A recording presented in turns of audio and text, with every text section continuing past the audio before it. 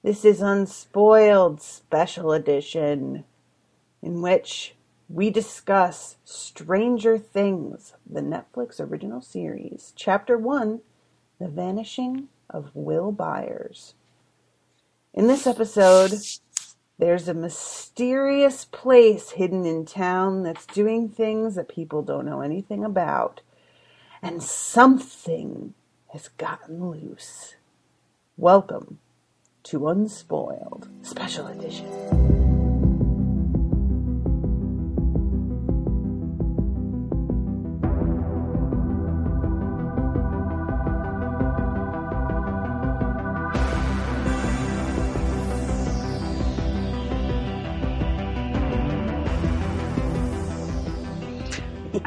Yeah, you made that sound nice and sinister.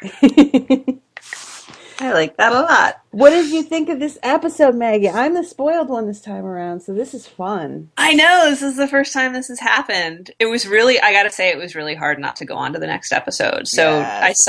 I suddenly understand your pain with these Netflix series. But I was good, and I didn't.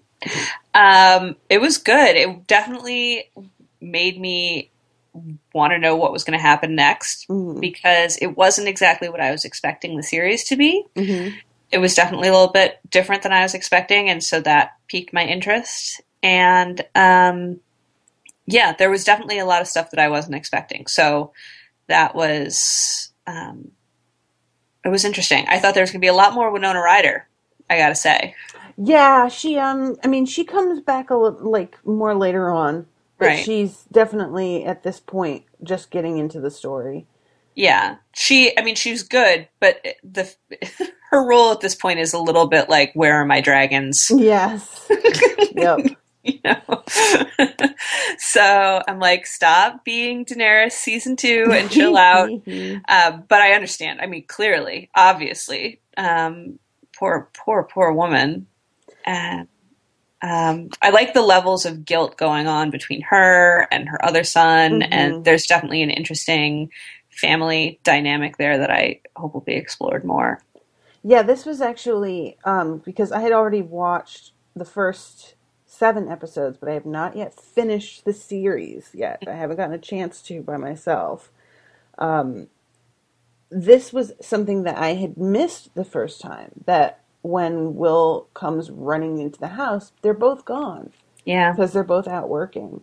Yeah. And I didn't really notice that or take particular interest in that the first time. And then, going back, I was just like, oh man, because his family is lower income than pretty much all his friends, I think. Right. Yeah, it's an interesting contrast between his family and the other family, the house where they're playing D&D. It's going to take me a while to get the characters' names. I swear I will. Yeah, no, that's fine.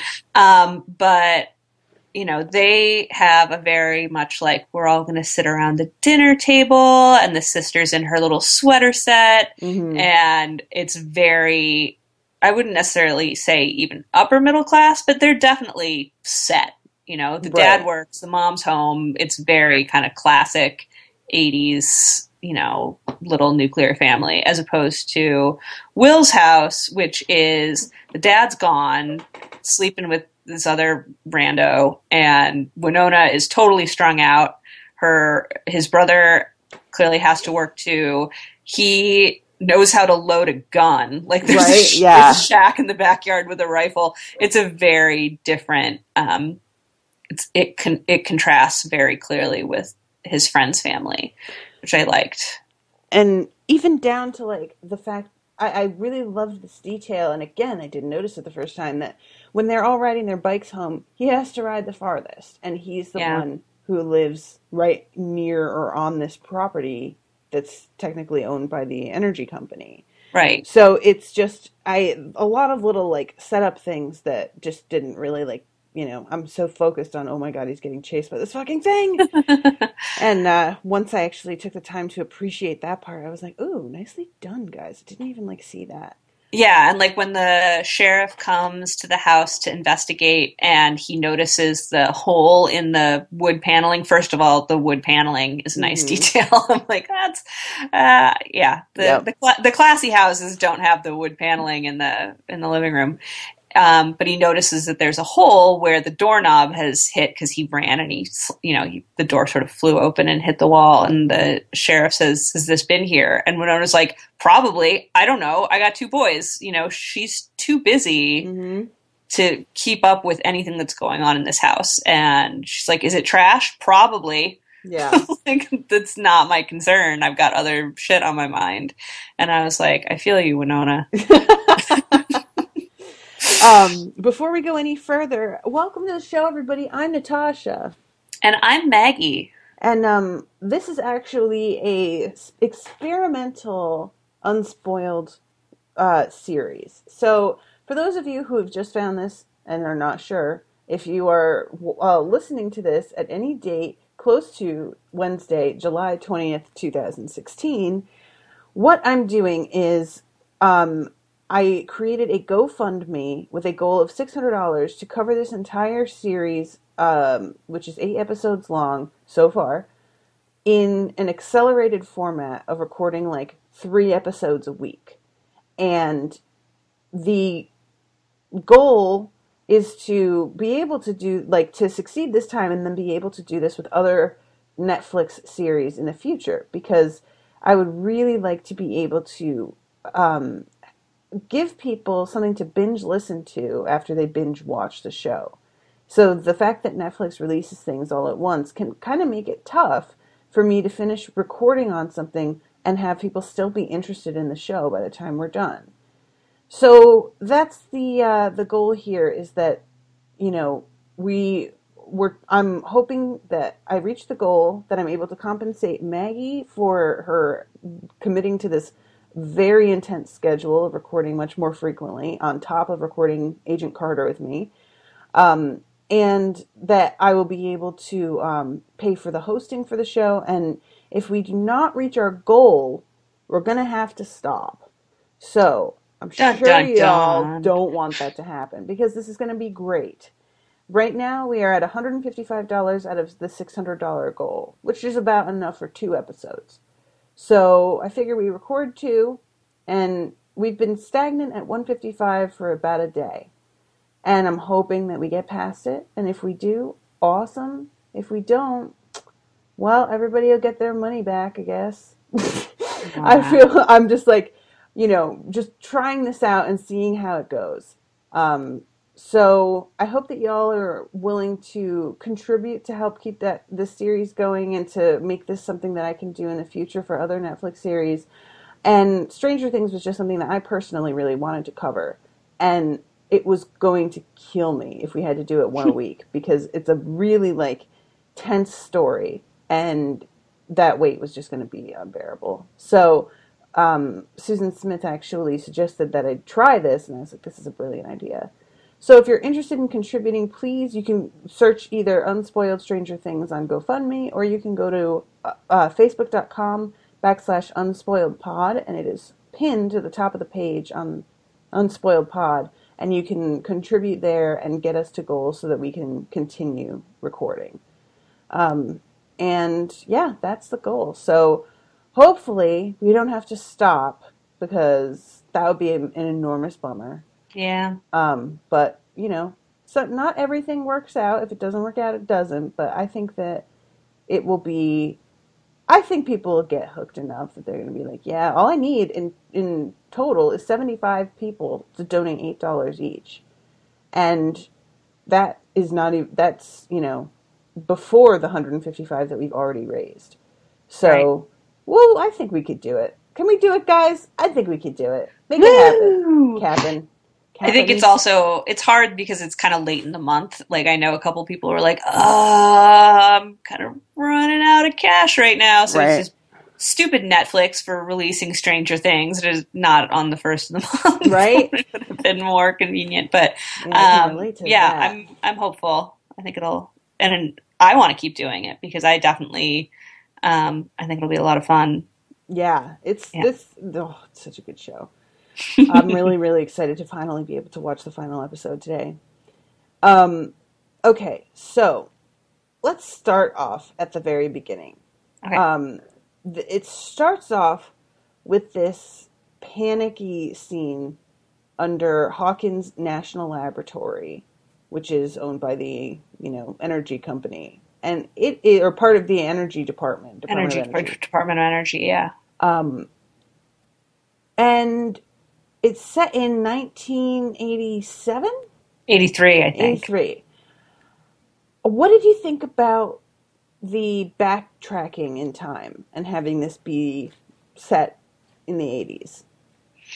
I think it's an interesting concept. I think I like the sort of D&D framing device that runs through with these kids, and I don't think that wouldn't work in this time period, because I don't think kids necessarily do that right now. It seems like a very specifically early 80s detail. Okay. I also, there's a lot going on in this series that reminds me of Twin Peaks, and not as much as I necessarily thought it would, but there's definitely stuff in there. And one of the things that's interesting about Twin Peaks is that it's set in the present day, which at the time was 1990, but it's got a lot of details in it that just seem very 50s, like the way that the kids dress and the music everybody listens to doesn't seem like it's in the modern day at all. So I thought it was sort of an interesting way of paying an homage to a series that clearly was in the creators' minds to be like, no, this is in the past. Like we're gonna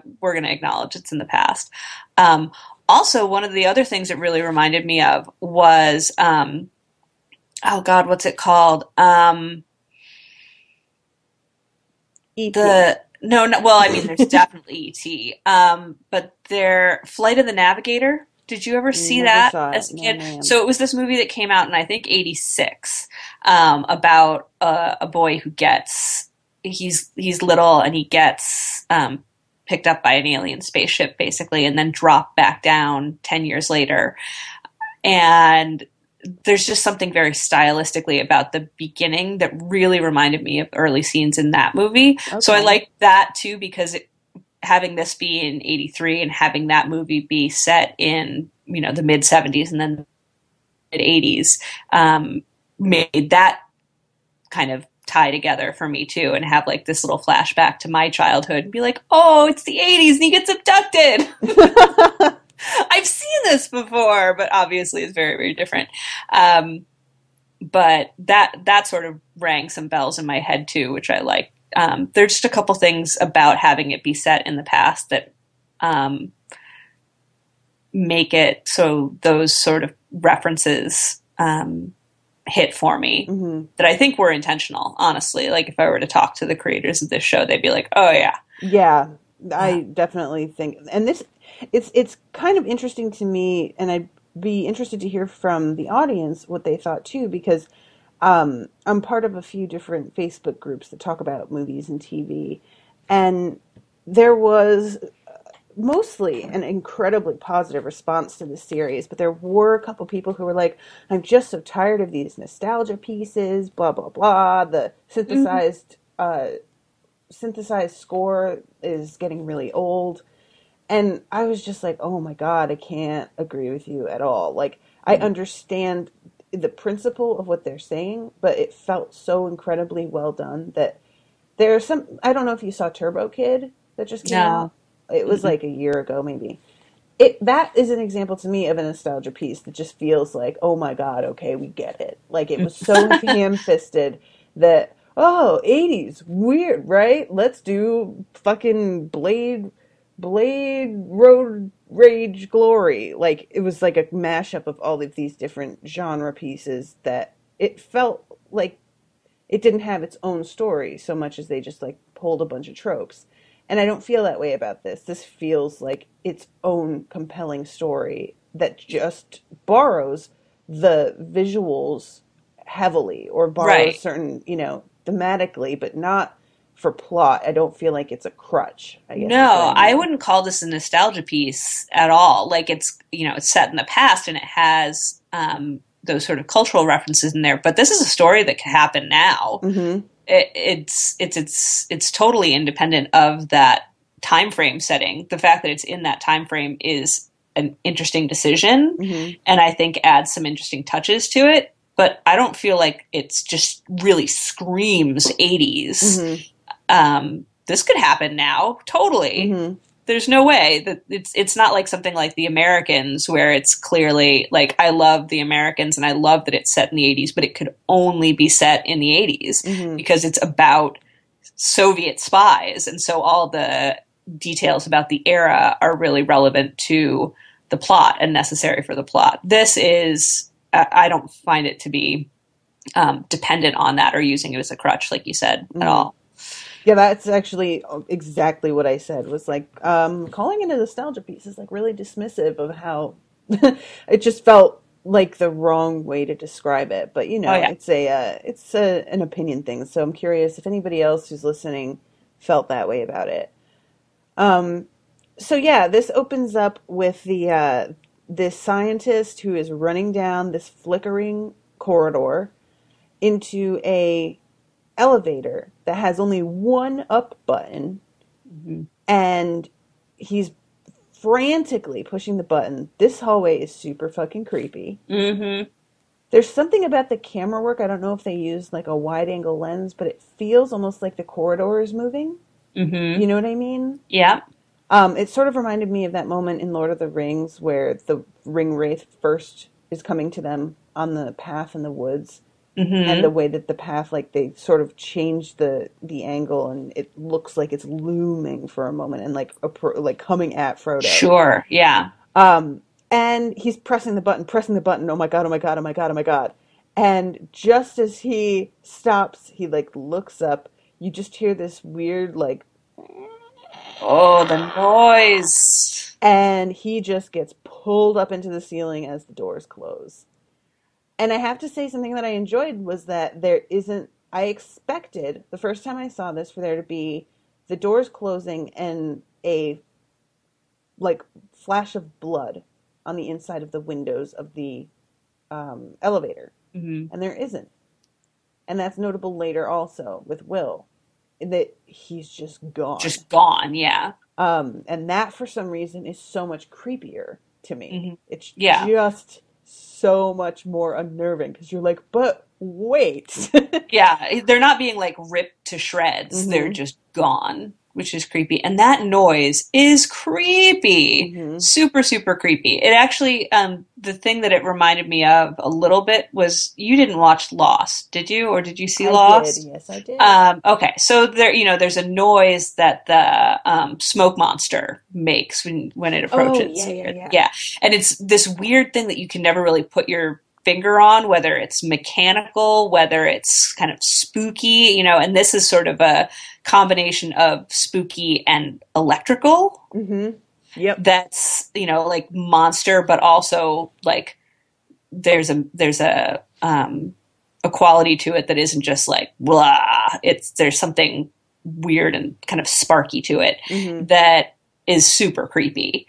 And I'm like, what the fuck could that be? Like, it really is just, I have no idea. I don't know what could possibly be making that noise. It's bananas. Right? What on earth is that? So I'm really, it's rare for me to come to the end of an episode of a show and be like, well, I have no idea what, I got nothing. So that's exciting. They've really got me like, I don't know. That'll continue for a couple episodes, I think. I'm confident in saying. Okay. That it took me a little, and it's not like it's because for some shows, I feel like it's just that they don't explain well, or that they are trying so hard to keep everything under wraps that they purposely mislead you. Right. And I don't feel like this show does that, but it is such a different idea that I was like, oh, once I realized what it was. So yeah, this guy is gone. And just as he gets yanked up, we go to the opening credits, and then we go to the little group of miscreants, Mike, Will, and Lucas, who are playing D&D. And it's almost here. It has a thirst for blood, he's saying. And Mike is the kid who lives at this house, who's running the game. Will is toothless, and Lucas is the young black kid. And they are, I Wait, think, aren't just... there four of them? Oh, Two? right, and then Yeah, there's Will. yeah, Bless his heart. Sorry, yeah. Will. But you get gone so quick. Yeah, so fuck you. Okay, Oh, bless you're him. gone. He's adorable, by the Oh, way. yeah, he is. And he's so teeny. He's so teeny compared to the rest of them. I like that detail.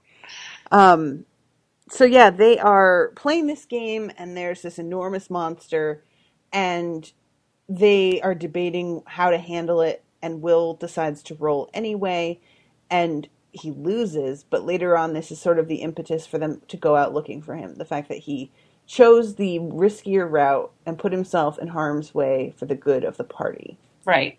So Um, they feel like they have to do the same for him, which is mm-hmm. cute. It It's is really cute. cute. It's so cute that they're so nerdy that they're like, well, in our D&D game, this is what he did at no actual risk to himself, but Right. theoretically. So now we're going to do the same for him in real life when he's been stolen by a creepy monster. Mm-hmm. I like that part of their brain is like, what happens in our D&D game is just real enough to us Mm-hmm. that we need to extrapolate that onto our actual life to go help our friend. I thought it was cute. They're cute. I agree. And I feel like they're like they do a really good job of sort of combining the child logic with more adult decisions, Mm-hmm. but in the context of how a kid would make those decisions. I feel like Mm-hmm. there's a lot of it makes a ton of sense when I think about how I used to think. Yeah. Um, so they get interrupted because Mike's parents want to have dinner. Turns out they've been playing for 10 hours. That's insane. And they get broken up, and the other three head home. And there's a nice detail there at the end. Lucas is the first one to break off. He lives the closest. And then Will and... I already forgot the other kid's name. Toothless. Bless your Toothless. heart. Um, he Will. Sorry. No, that's Will. Dustin. Dustin. Okay. Dustin is offering to race Will for any comic. And Owen, when we watched it last night, noted that the comic that Will wants is the one where what's her face becomes the Phoenix for the first time. I knew Owen would know Yeah. what it is. I don't know if he knew, like, I think he had to look it Had to up. look it up, But yeah. this, so they race, and Dustin gets left in the dust. Get it? And Will is heading home, and he has this moment where the headlight on his bike flickers. And this is sort of, an indicator, the interference with electricity Mm-hmm. that continues throughout it's another thematic element, which I like, that it's not only in a visual thing, but like you said, the sound that this thing makes Mm-hmm. also plays into that a lot. Yeah. And he sees something standing in the road and is so startled that he just reels and falls off his bike, goes sprinting through the woods to his house. And it's such a frustrating moment because you're like, oh, thank God his house is right there. Mm-hmm. And there's nobody home. Mm-hmm. He's all alone, this little tiny kid. And he tries to call the cops, tries to call 911. This thing is opening the locks on his door from the outside. And he sees that, and I gotta give it to Will. He keeps a level head considering how fucking terrifying this whole thing is. Mm-hmm. He goes home, he locks the door, he calls the police. Then when he sees that they're going to get there before he can even get through, he runs to the shed and gets a gun. Like, Mm-hmm. he's not fucking around. Yeah. Unfortunately, he's in that shed looking at the door waiting for this thing to bust in, and apparently it is already here. Mm. And he turns around and doesn't even really get a chance to scream. He's just staring, and the bulb just goes up. puffs, and he is gone. So a bunch of other stuff happens this episode, but that is the focus of the narrative thrust. Right. We have other character things happening, but that one is how everything sort of gets rolling. And I want to note one more thing about Will that I like because I think it's important. They do a fair amount in this short period of time to give Will a little bit of a personality, so you really feel for this kid. When he rolls for Fireball or whatever in the D&D game, the die goes flying somewhere else, and so they don't see what it is. Like he has to get 13 or above for it to work, and it goes flying off, and that's when they get called upstairs, and so. Mike doesn't see what the number is. The other kids do, and they're like, just don't tell him. Mm-hmm. And Will's the one who, before he leaves, admits to him. He said, I got a 7. Yep. I had to roll a 13 I lost. Or higher. Yeah. Yep. So, and I like that. I really like that little detail that he's like, he's not going to cheat. He's not going to mess around. He's such a good-hearted kid that he's going to come straight out and be like, nope. I lost. I'm dead. Yeah, like he was like, you know what? I willingly took the risk to roll, and if I fail, then I gotta just take the fact that I failed. And that kind of, and then it comes true. He doesn't actually take this risk though. This thing just comes from him. I know. Yeah, it's pretty fucked up. Yeah. So. Any theories on what's going on with that? Like, no, I got nothing. I am so like, there's a monster. I don't know how it works. I don't know why it's there. I don't know what they're doing in this building that created this monster. I don't know how it ties into this girl that shows up later, but clearly it does. I don't know why Matthew Modine's hair is that color. OMG. I got nothing. So, I got nothing. I'm excited to see what happens because I am really boggled. So it clearly has something to do with energy, with electricity. That's all I got. So let's talk about the girl and Matthew Modine. We go back to the labs, and we see a bunch of people getting into hazmat suits. Going down the creepy ass elevator into this basement, and they come out and there is this growth on the walls. Yeah. Which appears to be alive. It's like pulsing. The only thing that reminded me of is, and this isn't a concept I'm super familiar with from the comics because I don't read a lot of Spider-Man and it seems to mostly be in Spider-Man, but there's something called the symbiote in Marvel Comics, which is like this, like a creepy mass that can sort of like take over somebody's body. Like it just covers them up and then can kind of control them. So that's what, like I said, I don't know the details of it because it's not in the ones that I read, but I've seen enough of it that's what sort of popped into my head that I was like, ugh, uh-oh. There's a symbiote involved in this somehow, and it's pulsing and it's creeping me out, and I don't like it. Yeah, if you're a patron, there is a post where I basically in the comments like live post my reaction, and I'm pretty sure I was just like, ew, what is that? Ew, ew, ew, ew, ew, ew, ew, just like completely freaking out. I was watching this by myself, and at that point, hadn't really talked to anybody else who had finished the series already. So I just decided to handle my discomfort by thrusting it in everyone else's faces. So nice of you. So thoughtful. So yeah, there's this thing, and they're walking through, looking at it. Apparently, this is new, and they mentioned the girl. They say the female, don't they? They don't even say the girl, don't they? Say the female. I'm not even sure if they say that. I think they just say like, is she gone? Oh, okay. Or something like that. And yeah, Matthew Modine's character, who has platinum blonde hair, he's really reminding me of the guy from Agent Carter that we saw yesterday. I was going to say he reminds me of the scientist character from the monorail episode of The Simpsons, with the big shock of white hair and the black glasses. Who's the one who knows about all the different monorails.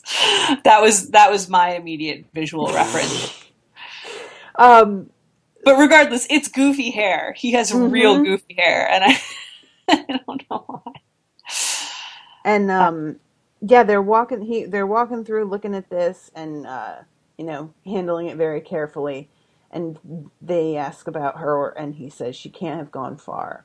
Mm-hmm. And then we go to this girl who is in a hospital gown, shaved head, and she is walking through the woods alone, obviously having escaped. And she's just off, And this little girl, as an actress, is amazing, and I love her. Mm-hmm. And she finds her way to this diner and, busts into the kitchen and starts eating leftovers off of a plate sitting in there. And the diner owner, who's named, Butch or something, I don't even remember his name, but it was something, really, doodly. Butch or Biff or Bill. My dad's name is Bill. That's not super Butch.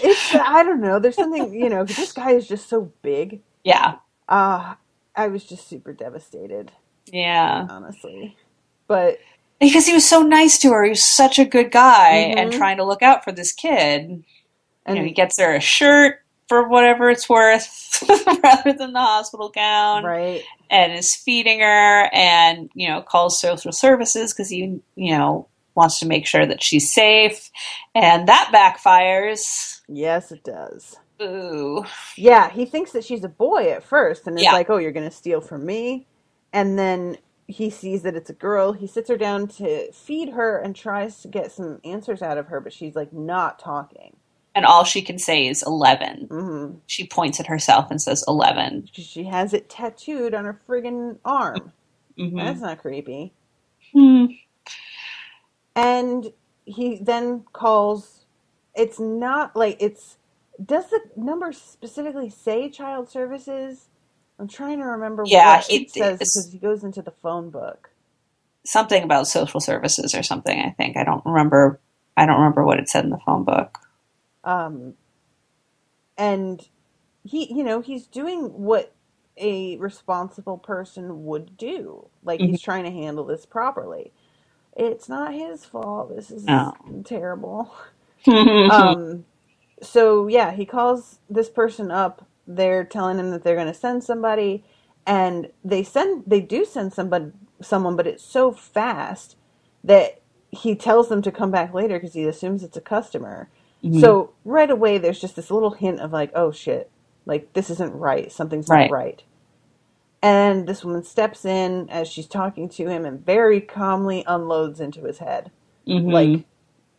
It happened so fast that I was startled by it. Yeah.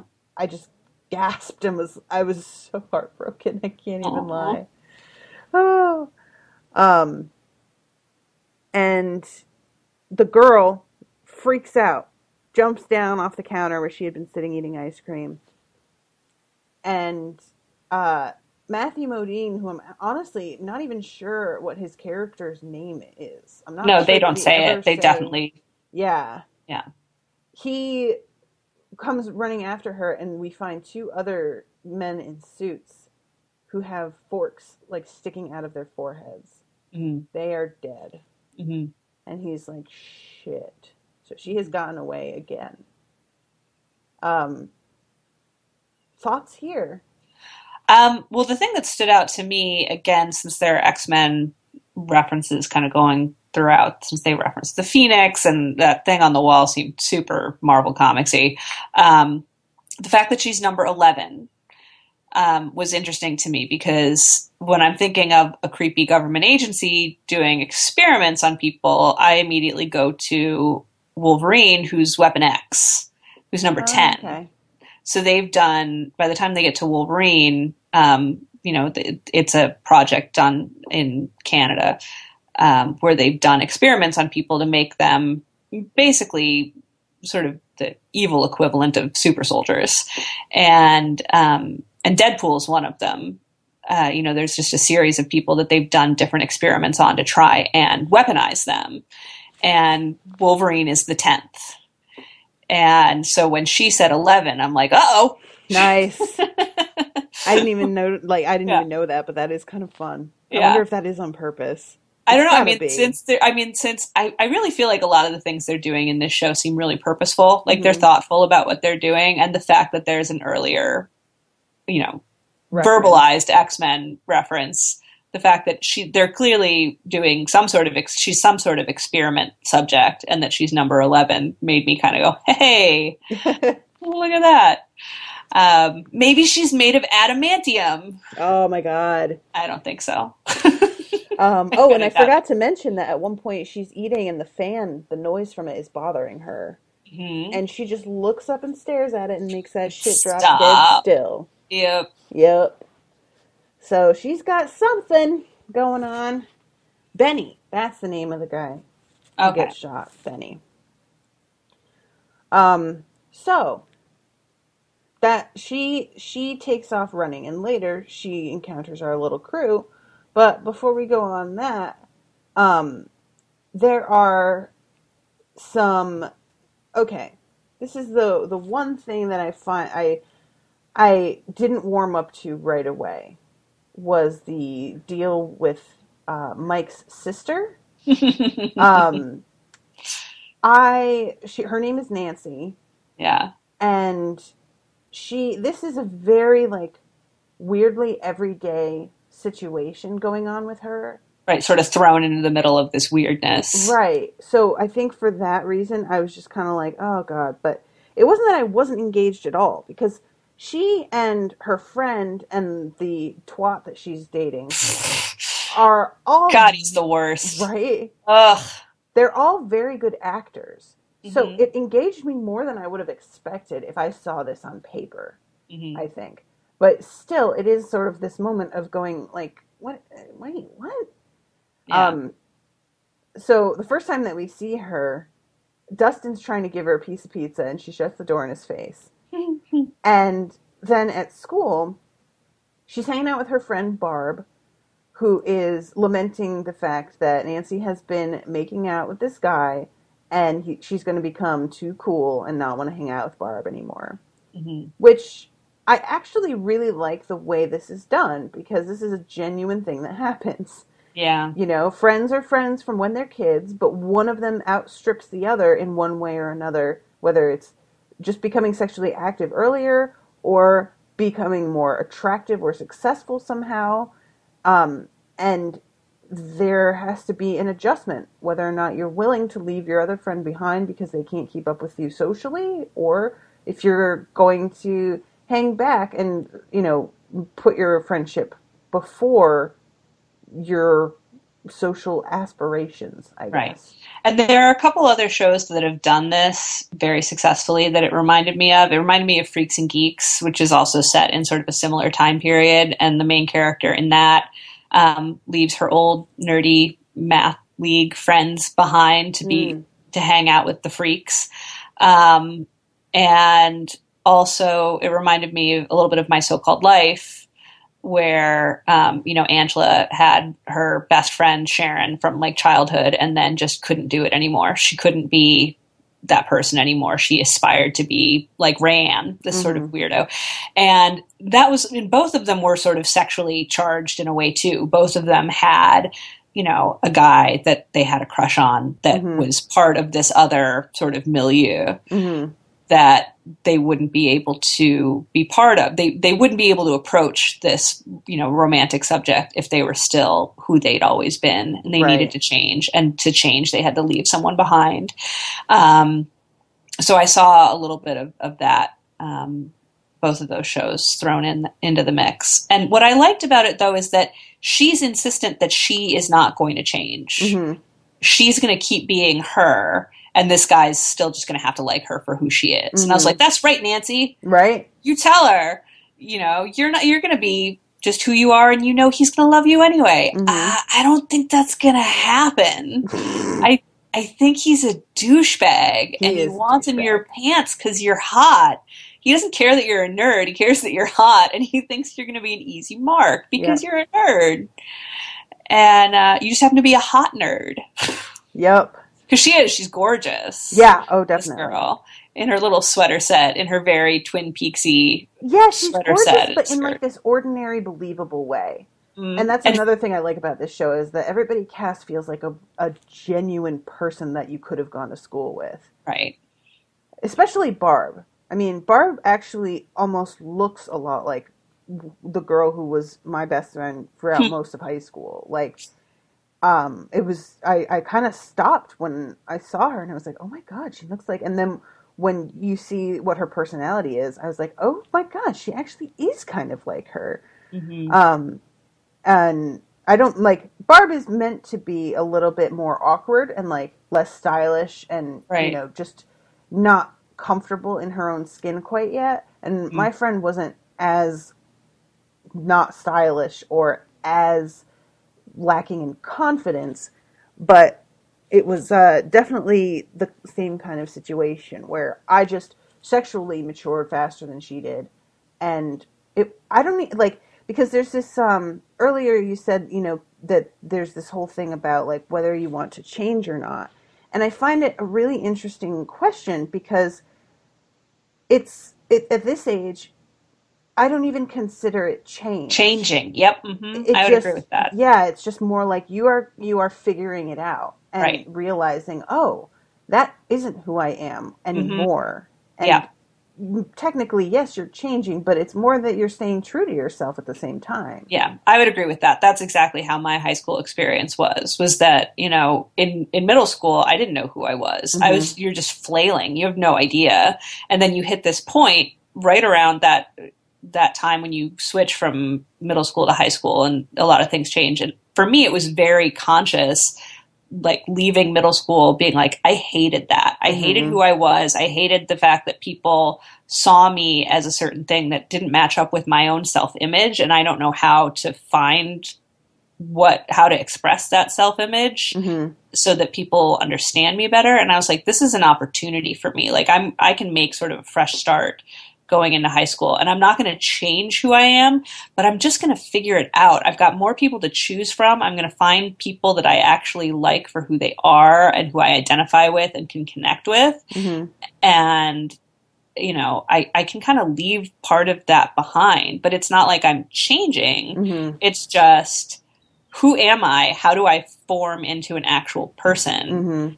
Hmm. Um, but Nancy seems like she's kind of picked already. Yeah, she seems like she's much more self-possessed than the average person her age. Yeah, but she wants to sort of have it both ways. Like Hmm. she's like, no, this is who I am. I don't want to change who I am, but I still want that hot guy. Hmm.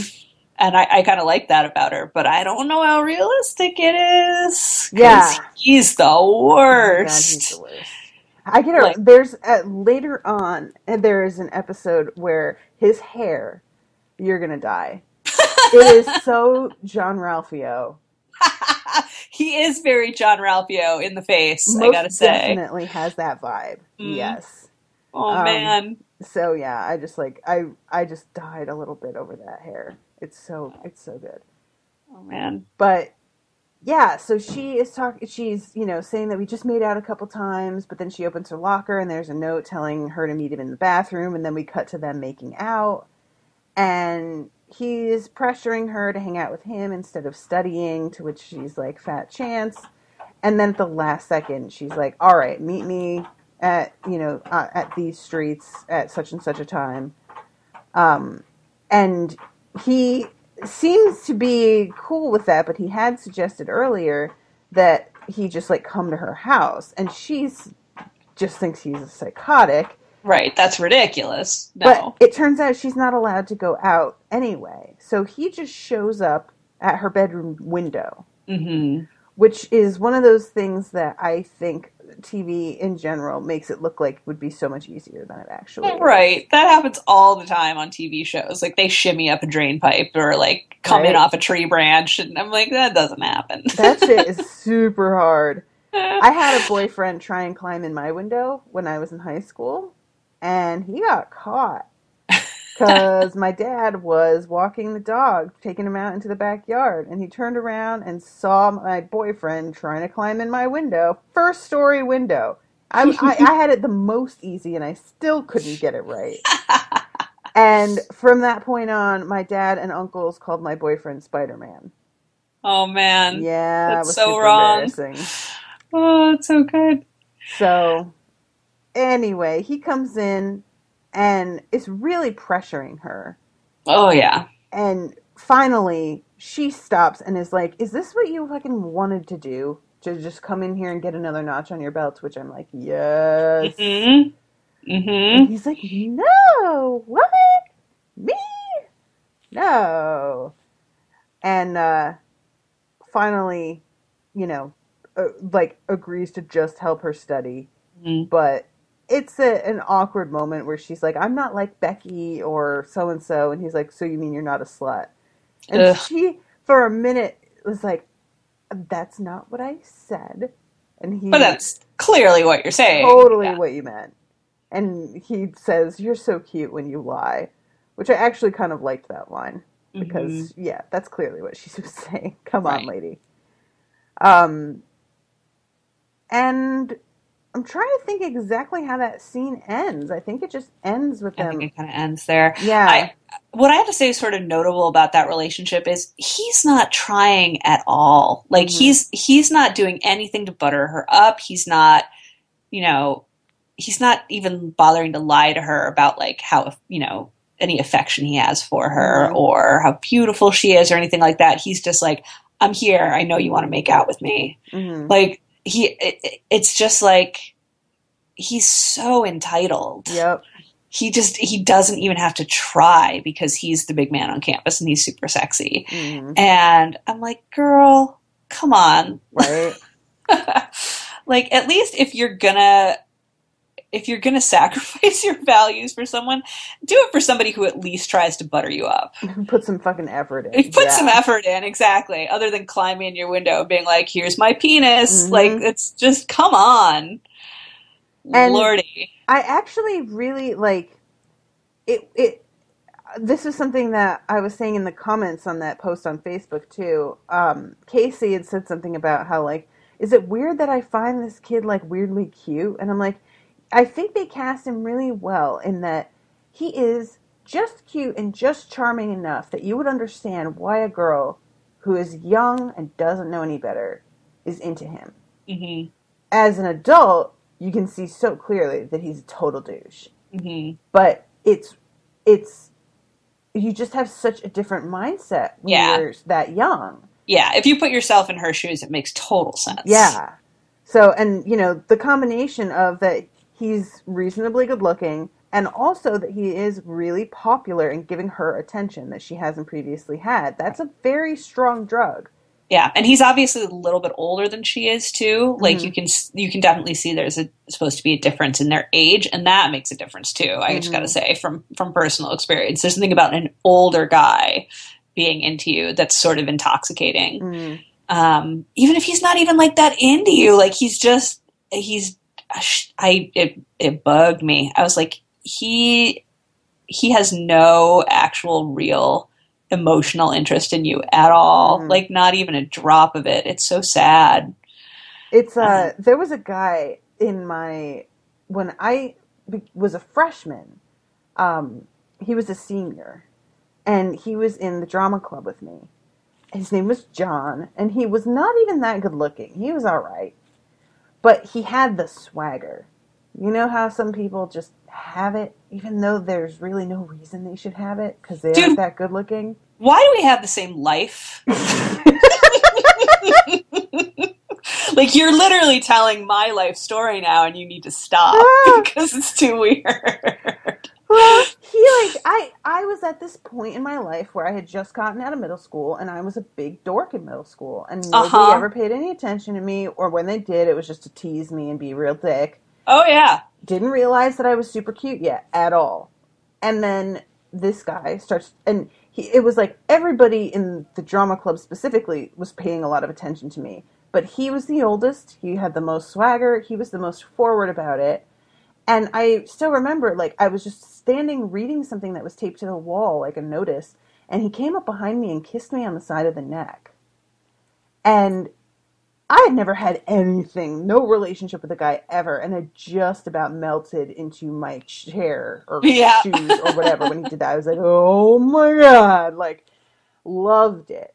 Yeah. And, you know, he's sweet talking to me and everything. Come to find out, this fucker has a girlfriend. And not like on the DL at all. He just didn't care. Oh. And I confronted him about it, like backstage, and was just like, so who's Nicole? And he Mm-hmm. was like, what? Did that thing where, you know, he just obviously didn't expect me to know anything about the senior class or look into it or anything like that. And I wouldn't have known if it wasn't for the fact that the girl he was dating, her little sister, was in my class.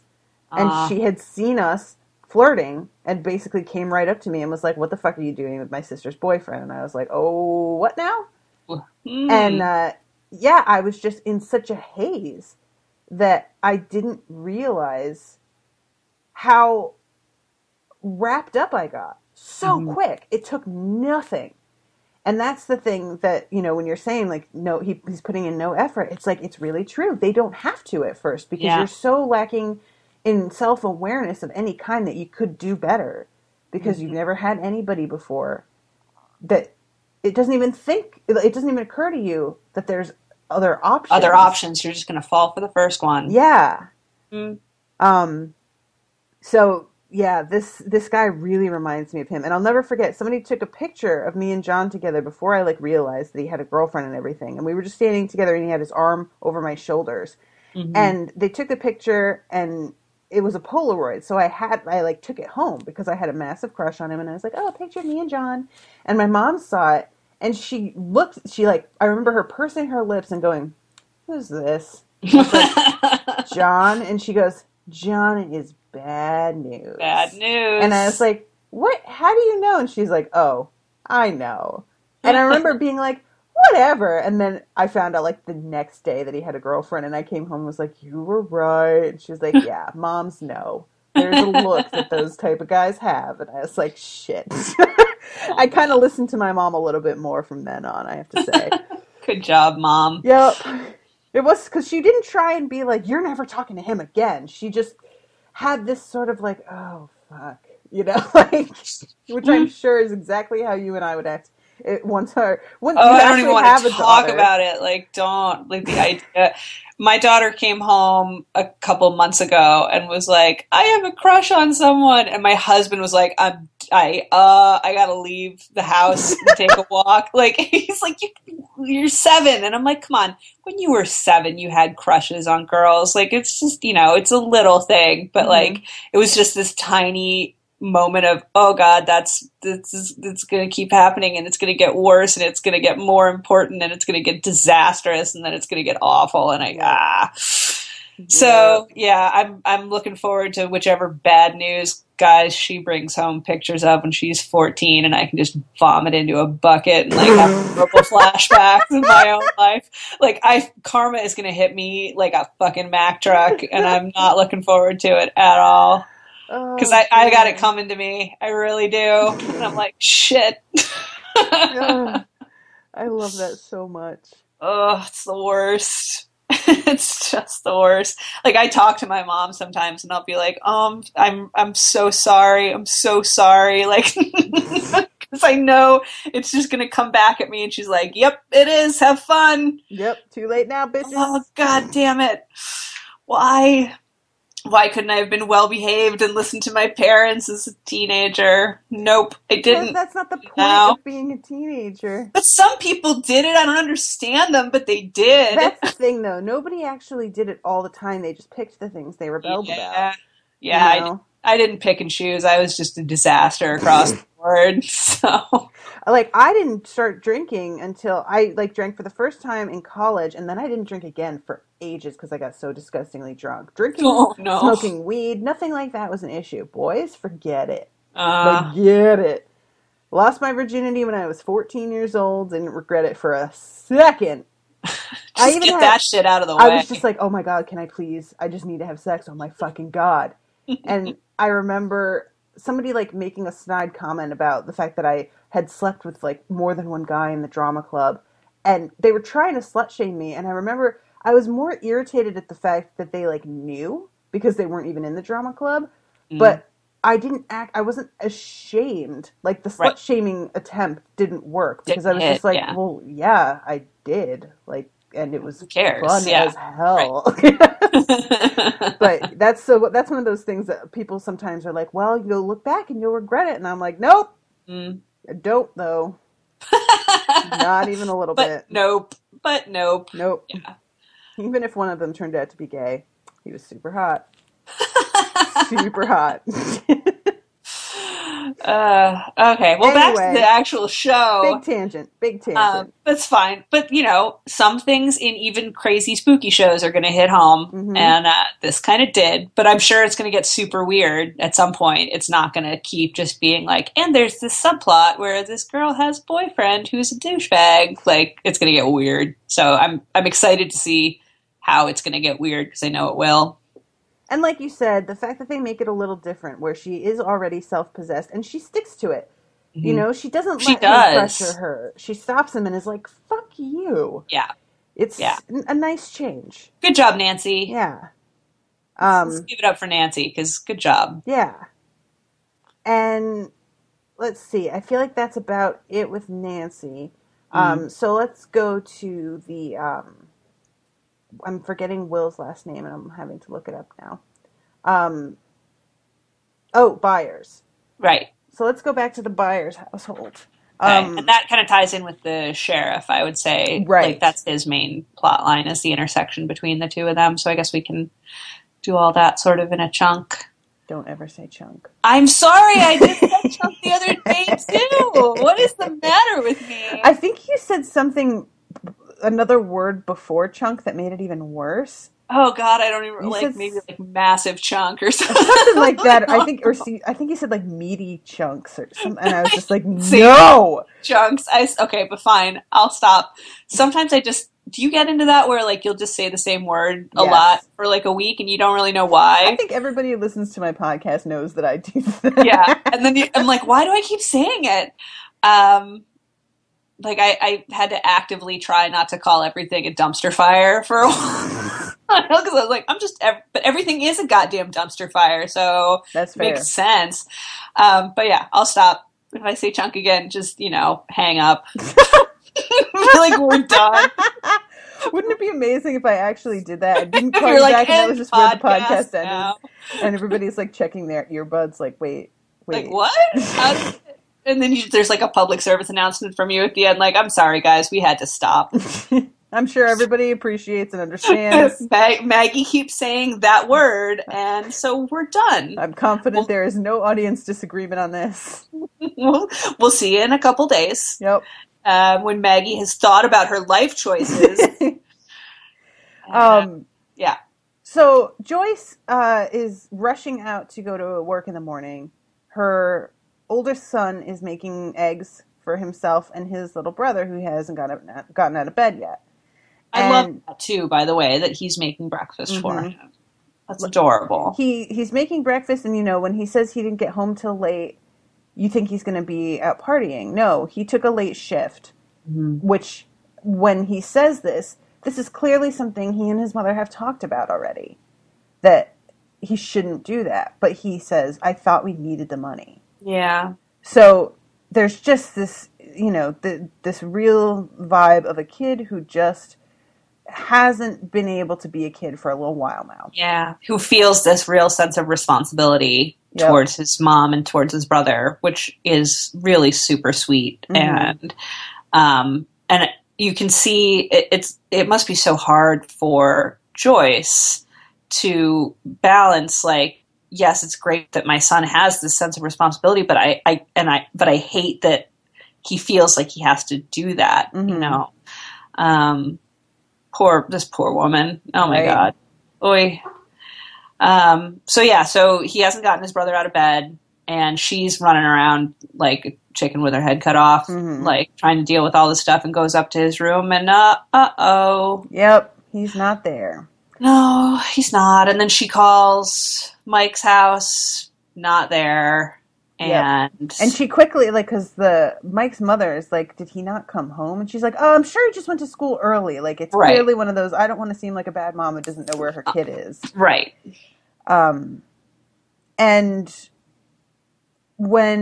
she goes and asks her son, like, did you see him? Like, what, do you know anything? And he has no idea because he came home really late. And he is just as surprised as she is that he's not in his room. His name is Jonathan, by the way. Okay. And then we cut to the police chief getting out of bed.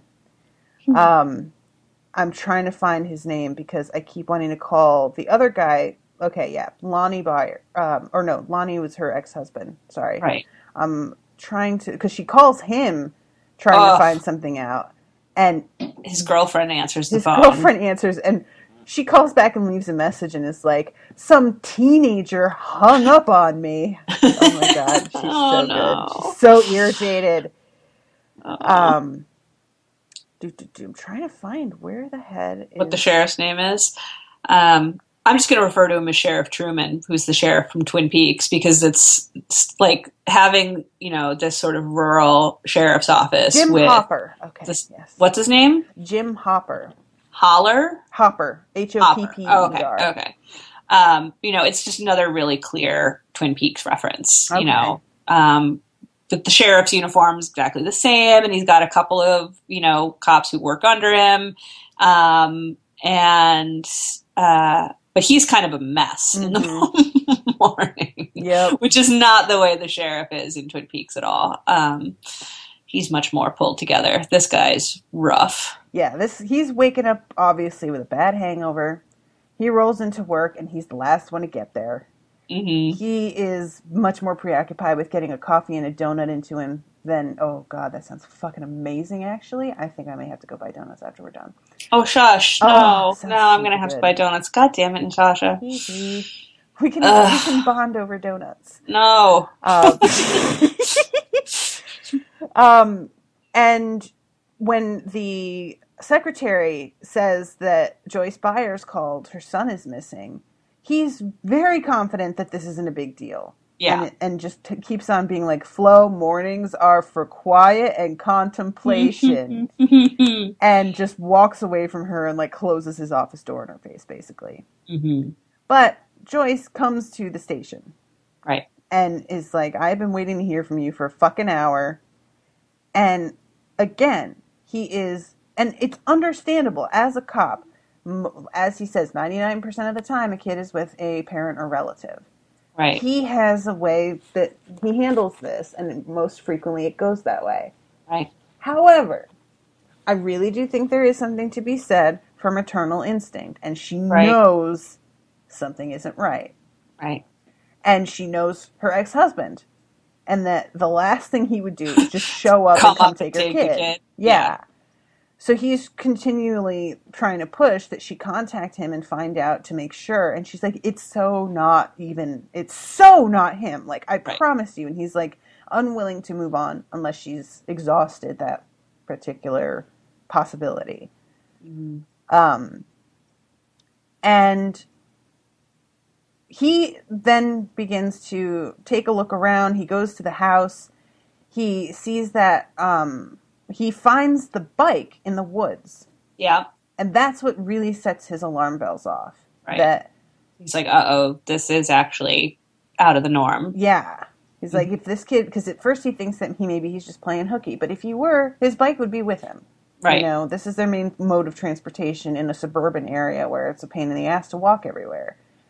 And one of the guys is like, well, was he hurt when he fell off the bike? And he's like, not enough to not run away, but if he was able to run, usually they'd take the bike with them because these are like a Cadillac to them.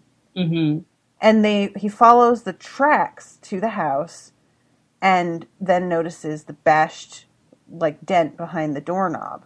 Right. Asks if it's been there. She isn't sure, but this really gets his attention and he goes into the shed. Like, he's got really good instinct. Yeah. It's just that there's no evidence to support what he's saying. Mm-hmm. Like, it's just circumstantial. That dent could have been there. She doesn't even know.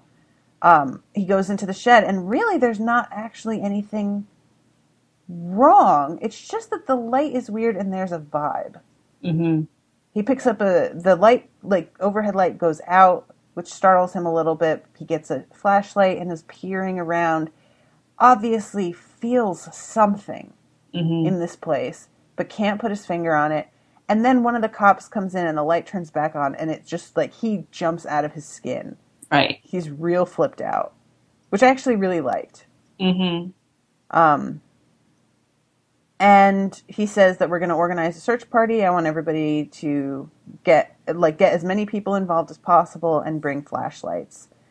And one of the guys is like, "Is this a problem?" And I'm like, "You fucking think?" Like, he doesn't even deign to answer the guy because he's just like, "Oh, whatever, brain dead." And I'm trying to think if there's anything more with this episode. I think that's it, is him deciding to do the search party, right? Yeah. And then there's, I don't know where exactly the scene is when the phone rings and Joyce answers it, and it's the creepy fucking noise. Yep. And she starts screaming and crying and is convinced it's Will. Like, she's like, I know it's Will, and starts crying, and Jonathan needs to comfort her, and I'm like, oh my god. Right. She's poor woman. Any theories on that? No, I don't know what the thing is. I have nothing. I don't know. I mean, when I heard the noise, I was like, oh, it's the creepy thing. But then when she's like, it's Will, I'm like, has Will been taken over by the symbiote? What's happening? Right. I got nothing. I'm so confused, and I really want to know what's happening. And I'm the unspoiled one this time, and it's terrible. See, aren't you glad that we're doing this in accelerated format? This is what I mean. Yeah. Like, waiting week to week, this particular story, there are some stories that would be fine, like that are fine, but this, it would kill me. It really would. Yeah. And it's like when I watched Twin Peaks, I watched it all, like, in a row. I Like, have never seen Twin Peaks. I know you haven't, but, like, you can't watch the first 2 episodes and not be like, okay, well, I'm going to watch all of it. Or at least, like, the first 15 or so. How you got to many watch them all. episodes are there? 20-something. The first season is short. The first season, I think, is only, like, 8 episodes, but then the second season is a full season. Okay. But really only the first half of the second season, or maybe not even a full half of it, has to do with the original mystery. They kind of solve in quotation marks what happened, but the themes sort of continue throughout. But then there's a whole other sort of second plot line that pops up during the second season that's not as successful, and that's where it kind of lost all its viewership, and everybody was like, okay, never mind. Yeah. But the last episode of Twin Peaks brings the original plot line back in a lot, and is a really successful final episode. Mm-hmm. It ends on a really creepy cliffhanger. So I'm excited for the Twin Peaks miniseries that they're coming out with soon. That should is set 25 years later or whatever. Because there will finally maybe be a weird answer to the weird cliffhanger that they left us on in 1991. Is the miniseries by Netflix? Who's that by? Showtime, I think. Okay. Yeah. But it's all the original cast members, and David Lynch is directing everything. Wow. Yeah, which originally he was going to do it, and then he dropped out because they weren't going to either give him the money or the freedom, or both, to do exactly what he wanted to do. And the whole cast balked. They were all like, we're not doing it without him. Yeah, that's fair. Yeah. And so they were like, all right, give him what he wants. So he did it. So I'm excited. I really think you should watch it at some point, even if you don't cover it, because it would be a pretty big undertaking to cover. It would be fun, but I know it's not as easy for you as just like, oh, I'll cover it. But it's a really weird show, and if you like this weird show, you'd like that weird show. Well, maybe if this is a successful enterprise, we can do a fundraiser for covering Twin Peaks. Oh man, I would cover Twin Peaks with you in a hot second. Fun. All right, guys, you heard it here first. I love that show. It's so weird. Well, yeah, this, like, not only does the phone ring and she hears breathing, she hears this creature sound, and she's yelling, "What did you do to my boy?" Right. Jonathan is right there, and he can't hear what's he sees her freaking out, but he can't hear anything. And she's screaming into the phone, and all of a sudden there's a spark. Right. And she's forced to drop the phone, and the phone just goes dead. Right. So yeah, that creeped the shit out of me. Oh, yeah. I mean, just, yeah, completely. And this is actually, because you had said earlier, like, this could be taking place at any time. Technically true. I see what you mean. But there are a lot of little things like that moment that wouldn't really work now. Oh man, that the corded phones are always super fun. The corded phones, there's as somebody who had a corded phone mounted on the wall, like, it's just that is a nostalgia little thing that just gives you a little bit of warmth in your heart. Like, oh, right, it's got a dial. It actually has a dial. It makes sense to say I dialed such and such number. It doesn't make sense to children anymore. Like, what? Yeah, what a dial? So. Yeah. Although I don't know if that phone might have push buttons. I didn't notice, but just the concept of the phone on the wall is very 1983. I think it is rotary, because I think I remember when he was trying to dial 911 when he ran home. He was actually dialing. Yeah. Which was always so obnoxious. Like, why would you make the emergency number one that you have to start with a 9? Go all the way around. Sorry, this is just me being pissed off from, like, being 5 years old and being like, that makes no sense. Did you ever watch the IT Crowd? No. Oh, okay. There's at one point an advertisement that's going on in the background that they've changed in Britain, it's obviously not 911, but they changed the emergency number to this, like, 11-digit long number, and they have, like, a jingle for it that nobody could possibly remember, except, of course, the one guy who's into computers totally remembers it. Yeah, sure. That's funny.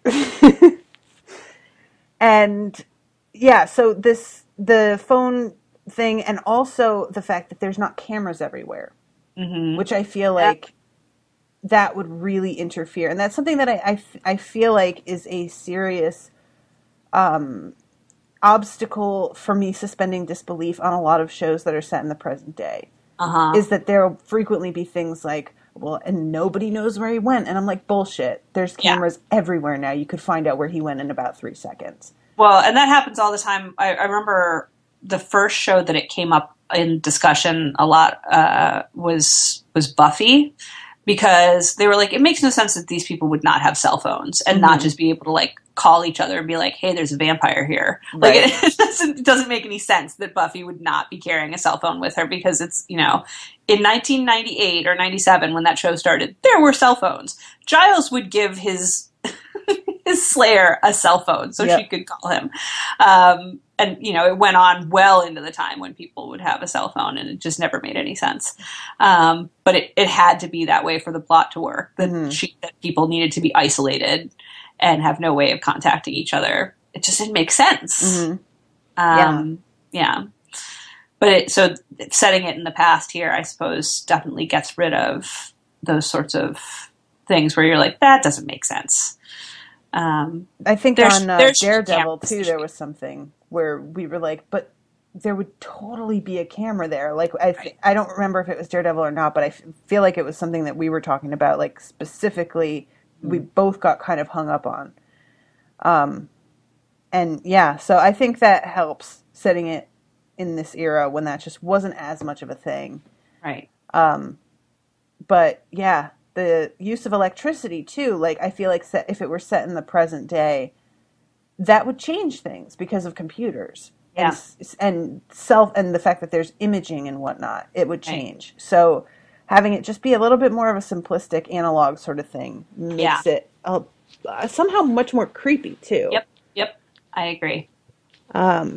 So, okay, then to finish this up, the family, the Wheeler family, which is the one where the D&D was taking place, they're having dinner and arguing about the fact that they're not letting Mike go out to look for his friend. Nancy wanted to go out and meet her boyfriend, which Mike totally throws her under the bus and announces in front of everybody. And she calls him a douchebag and gets up and leaves. And he's saying, like, I'm the only one who even cares about Will. And his father, how good is this fucking guy? Oh, man. Oh my God, he's insufferable. Oh, we care, son, as he's still eating his chicken. Right. Can't even like stop putting food in his mouth for a second to even say the words. And he just looks at his dad. It's like he's too young to really verbalize what it is. My cat is being super loud. I'm sorry. It's okay. He's too young to really verbalize what it is that's like bothering him about how his father is reacting. Mm-hmm. And I love the fact that his wife could, but she's just not going to fucking bother because she's so tired, probably, of trying to explain to him that she just gets up and is like, I hope you're enjoying your chicken, and leaves with the baby. Oh, that baby is funny. they keep cutting to the baby like, what? Oh my God. What's happening? It's, you know that like meme of that like confused toddler in the car seat making that goofy like what face? Like that's all I could think of was this child is like, what? Why? Oh, why man. Though? So kudos to whoever that little baby actor is. She was cracking me up. I'm looking at the actor who plays his dad. His name is Joe Crest, and I'm checking out his IMDb out of pure curiosity. Yeah, I looked him up. He's been in a million things. Yeah, he was in Ant-Man? What? I don't know. Yeah. I don't remember that at all. Random character actor who's just been in a million things. 21 Jump Street, The Aviator. Okay. Oh, and he was in The Hunger Games Mockingjay Part 2. What a bunch of weird things. Yeah. But yeah, But this total, like, dispassionate, uninvolved parental figure. Uninvolved. Like, yeah. Because earlier, Mike is trying to convince his mom to let him play a little bit longer. And he hasn't even gotten to get the words out of his mouth. He just starts to say, Dad, don't you think that Mom... And he just goes, I think you should listen to your mother. Without even looking up from adjusting the antenna on the television. Oh, man. And the antenna on the television, that's a fun little visual treat, too. You may actually be too... Did you ever have an antenna on your TV? Yes. Or did you always have cable? Okay. Yes, I did, when I was very young. Yeah, because I'm not that much older than you, but like it's just this tiny little age difference where like a lot of stuff changed in a really short period of time. But like we had a black and white TV with a dial and the antenna and like the whole shebang. So, you know, yeah, and I'm also trying to the think fact if any of our TVs were black and white. I don't know. I think maybe we had a small one that was like... Yeah, that's what we had. Like one small black and white one that like my dad kept where his tools were and stuff so he could watch baseball games. And it was an old black and white one with the antenna. And then we had like, there was a nicer one, obviously, in the living room that still had a dial on it though.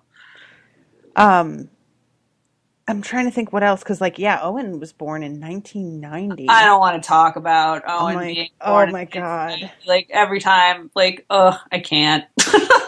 Like, I love Owen, he's great, but, you know, we have a rising number of things in common, given that he is literally 12 years old.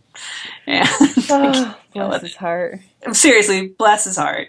Honestly, I had no idea how young he was until it was too late. I know you didn't. Me up. I found out. I was like, wait, yeah, what? I didn't either because I knew him as your boyfriend first, and I was like, well, she couldn't possibly be dating someone. And he made some reference about like I posted some picture of myself in 1996, and he made some joke about, you know, in 1996 I was wearing something or other, and I was like, oh, ha ha, and then I was like, oh wait, you're serious? Yeah, like, you were 6. I was in high school. I was doing very different things in 1996.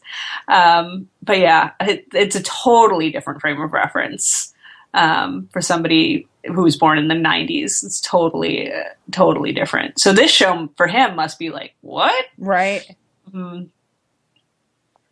Yeah, I don't. It must be a really different viewing experience for people who actually were alive for this. I mean, I was very young, but I remember this sort of lifestyle.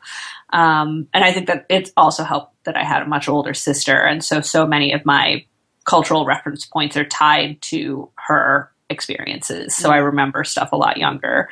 But for people who are watching this who are like still in their 20s, maybe that's why the reaction on some groups has, described it as a nostalgia piece. It's because it's so foreign that the stylistic elements of it are really like, this seems really, really old. Maybe. Whereas to me, I'm like, yeah, this is within my, I feel like the person who made sense. that comment was older than me, honestly. Okay. But well, I don't know. yeah. But you know what I mean? Like, I totally get what you some mean, people, yeah. it must be so foreign. Like, It's oh just my like, God, people lived like that. That's crazy. And I'm like, no, yeah, we did.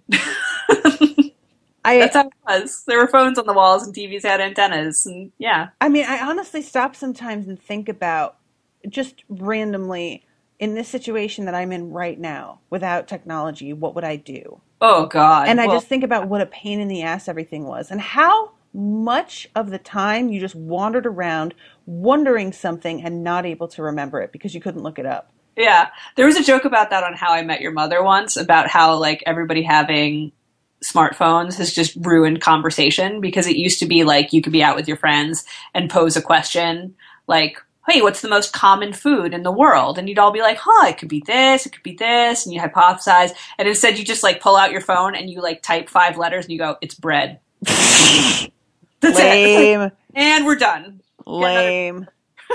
Like there's no conversation anymore. See, Like to the me, questions bread are doesn't even all, count as an answer. I know, but like Hot every dogs. answer to everything is at your fingertips in a second, Yeah, that's true. It's, it used to be like you'd watch a movie and you'd be like, who is that guy? What have I seen that guy in? And you'd actually have to sit and think about it and try and figure it out, and not just type IMDb. That's it. Like, there it is. That's what I know that guy from. Done. We're so lazy. I have to be honest though, because like if I recognize somebody, I really don't like to look it up. I try. I sit there and try and remember. I will also try. I'll try too. But like if you hit a block, you can find out the answer. Yeah. That's it. Or like this guy. I mean, I didn't know anything that it wasn't you even that still he look looked at it familiar and you're still to like, me. I don't know what he was in any of Yeah. those. But it's interesting to like look up one actor from this show and be like, he's been in nothing, and then see this guy and be like, who's that? And then see, 80 credits and be like, well, I don't know who he is from any of these things, but he's obviously done a ton of work. So the thing that I remember the most though about not having technology is that my dad was always late for everything. And he would always try and do more than he could really. Men are very bad, I've noticed. And I'm gonna say it, like the men that I've dated, my dad, Owen right now, are not as good at accurately estimating how long things take to accomplish. No, they are not, and I could talk about it for hours.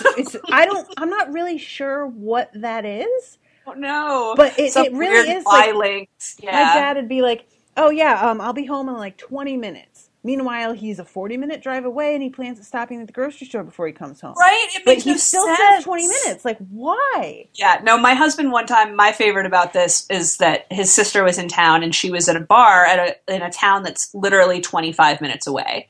And he was going to go out and meet her, and he's like, I'll just have one drink, so I'll be back in an hour. And I'm like, what? How are you going to have like one shot and then be like, all right, bye. And get back in your car? Like, no. It's going to take you like half an hour to get there, park, get in, say hello, order a drink. That's a half an hour right there.